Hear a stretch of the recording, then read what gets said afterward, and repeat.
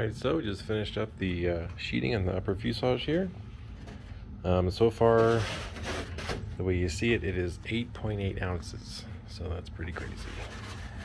Anyway, it's got the hole cut out for the nose gear. I still got to figure out my mount situation for that. Shouldn't be a huge deal. There's not going to be a lot of weight on the nose at all. I got the mains pretty close to the CG on this thing, so I did get my white foam nose cones cut out. I'll have those tomorrow. They're at work right now. I got the wing cores cut. I got the spars for the wings and the tail cut. I got the wing mounts cut. I got the hot wire guides cut. So this weekend, hopefully, I'll have some wing tail cores. And yeah, got a lot of stuff going on this weekend. I got this to work on. I got to get my tires mounted, brakes bled. What else? I'm gonna put my lightweight drive shaft back in the car. Got to change the oil. Might put the oil cooler back in it. Get ready for the track next weekend. So rather than rush the last minute next weekend, I'm gonna take care of that this weekend, get all that out of the way. But hope to make some good progress on this. I want to get the forward fuselage glued to the rear fuselage this weekend, so we'll see how that goes. But getting something done on a work night is better than nothing. So you'll see it has kind of a sunken in shape right here. That's kind of normal. Once I get the nose cone on, I can kind of sand some of that out. It won't be perfect. It's Debron, it's super lightweight.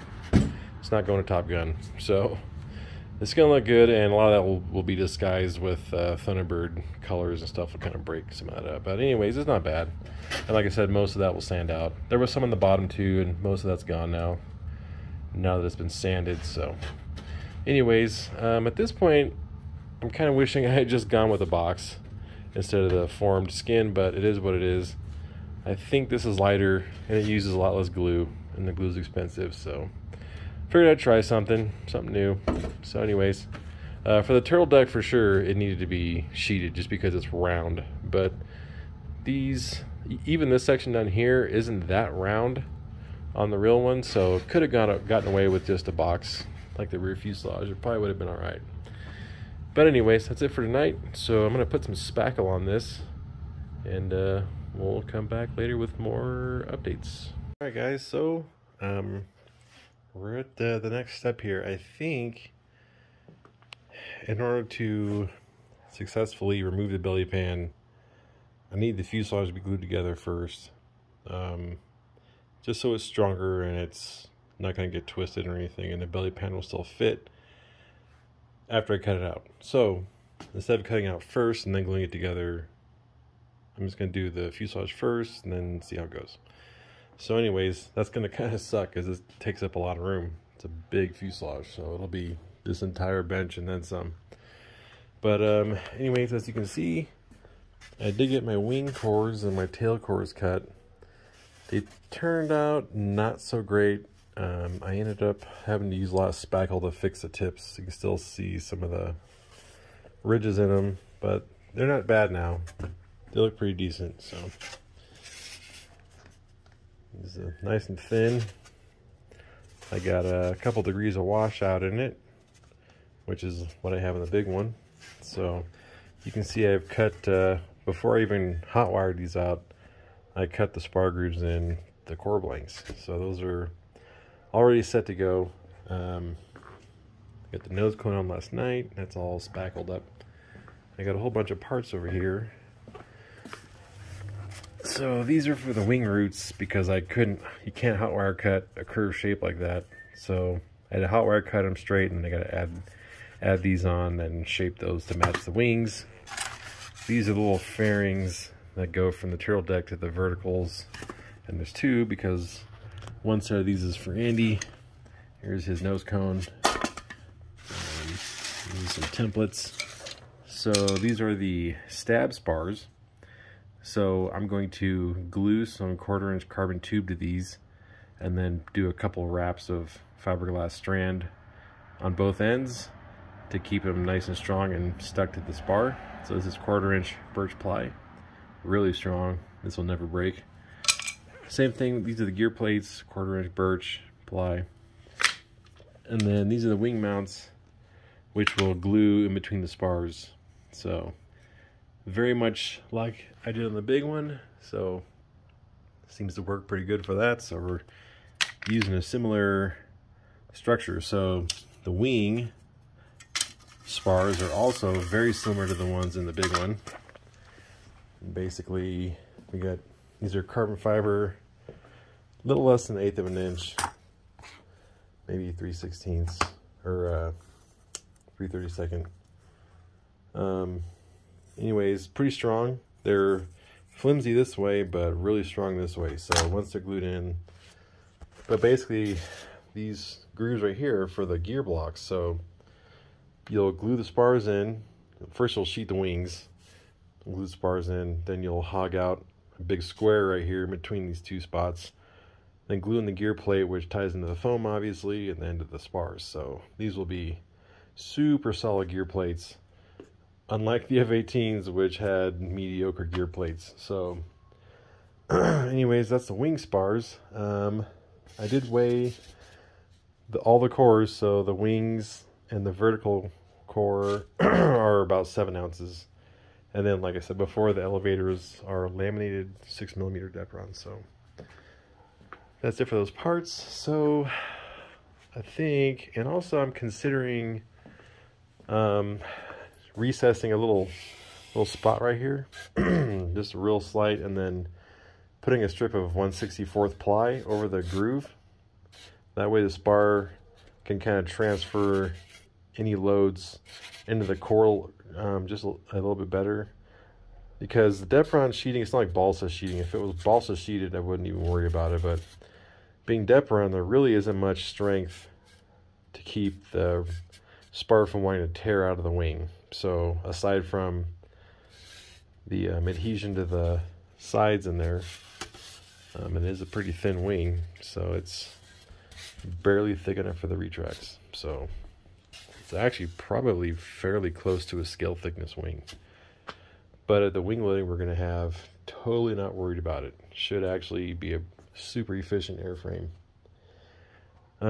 So let's see. So I'm still thinking about that. I might not bother. It might be okay, especially with the gear plate kind of tying the spars into the wing. The wing will have 1/2 inch balsa leading edges, 1.25 inch trailing edge stock, and then the flap and aileron will have one big piece of 1/4 inch balsa that runs all the way along the hinge line. So hopefully between all that and the skin, it'll be strong enough. So we'll see how it goes. But let's get this fuselage glued together, huh?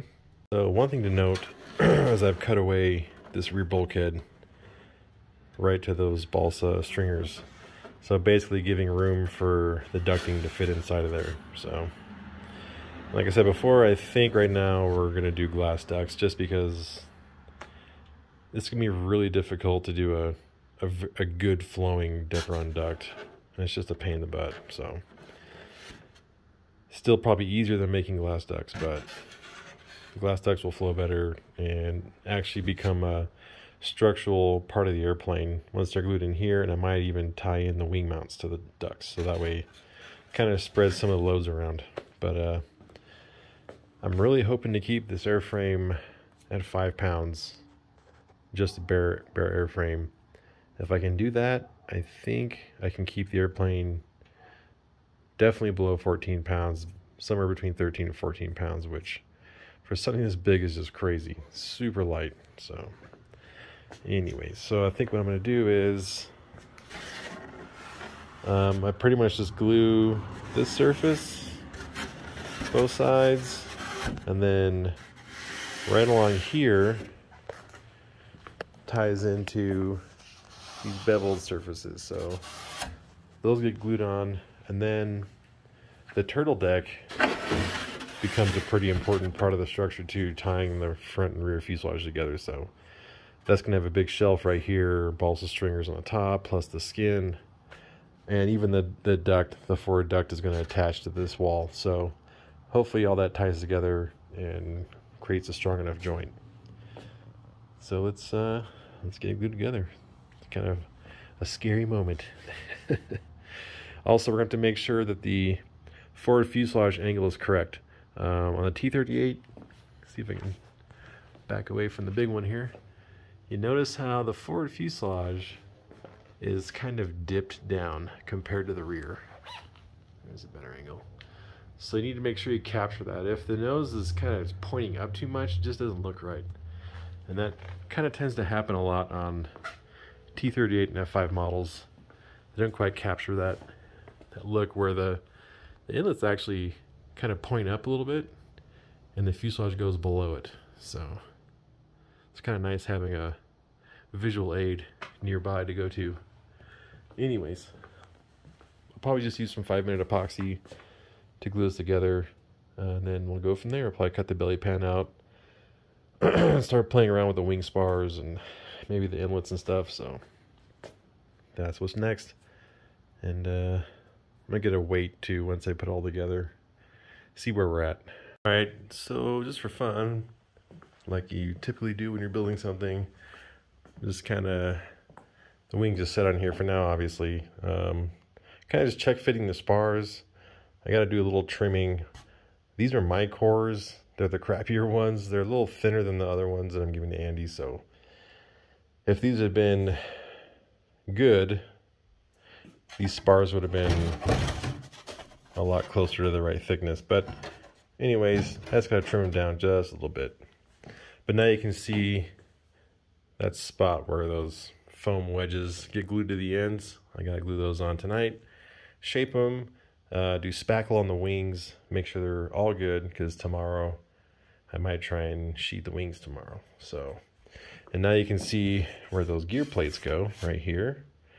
CG is pretty close to the gear, because like the big one, I want to be able to do wheelies. So the gear on this one are going to be right about here, right in the center of these two spars. And I think scale is probably right about here. So moved quite a bit forward, but wheelies are way cooler than scale gear placement. And then I've obviously cut the belly pan out, and I set the fan in there for now and just kind of cut a hole haphazardly in the bulkhead just so I could put the fan in there. I think the fan's actually going to go a little bit farther forward, probably somewhere around here. I'm trying to keep that weight close to the center of the mast. But anyways, yeah, fuselage glued together. Looks freaking awesome. I glued this, and then I ended up cutting these apart and then re-gluing it. So once I had the top glued, I glued the bottom first, and then I glued the top parts. And what happened is that these inlet floors were kind of like this. So I cut a little section out and re-beveled it and then glued it down. So anyways, got some spackle on there right now. Lots of spackle. Speaking of spackle, if you want to know what I'm using, it's Sherwin-Williams Shrink Free. This stuff's awesome. Sands really well. Super lightweight. And pretty cheap too. So anyways, looks awesome. And just so you know, wings do look skinny, but I got, let's show you over here. I have this 1.25" aileron stock, so now you can see that the wings don't look so skinny, and there's a 1/2 inch that goes in the front. So anyways, I gotta get these glued on and shaped tonight, spackled, and then I think I'm gonna call it a night. I've been working on my car all day, and it's almost 10 o'clock, so I think I'm pretty much done. So I need to get that done today, that way tomorrow I can keep moving on the wings. So, but I just kind of wanted to get the fuselage together, get the wing pan cut out, the belly pan, and just kind of do some dry fitting just for fun. But pretty stoked. This thing is going to be freaking sweet. Just figured I'd show you guys what I'm doing really quick. So like I said, I just bonded these on with some foam safe, and now we just got to kind of chop off the excess and then sand them in. So quick and easy. And then once I skin it, I'll skin up to the edge of that instead of that. So anyways, all right, now I'm good. We'll see you guys tomorrow.